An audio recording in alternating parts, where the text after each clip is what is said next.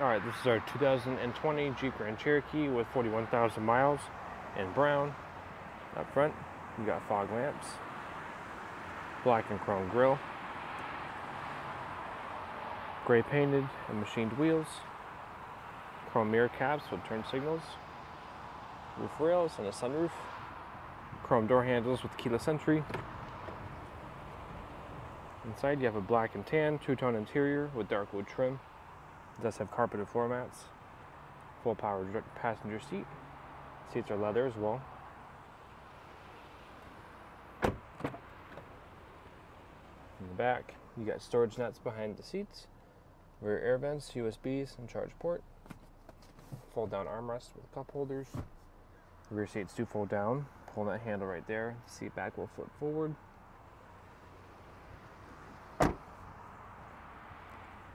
Around back, you have rear parking sensors.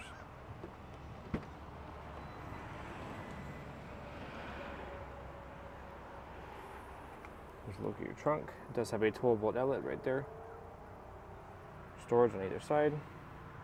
Button to fold your trunk down. Spare tire and storage underneath. With your Myrtle.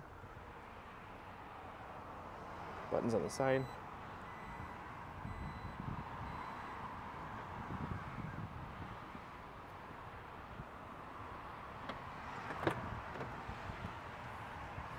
Same thing carries through on this side.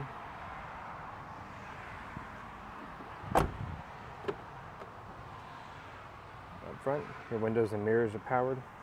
Has two-person memory, full power driver's seat, automatic headlights.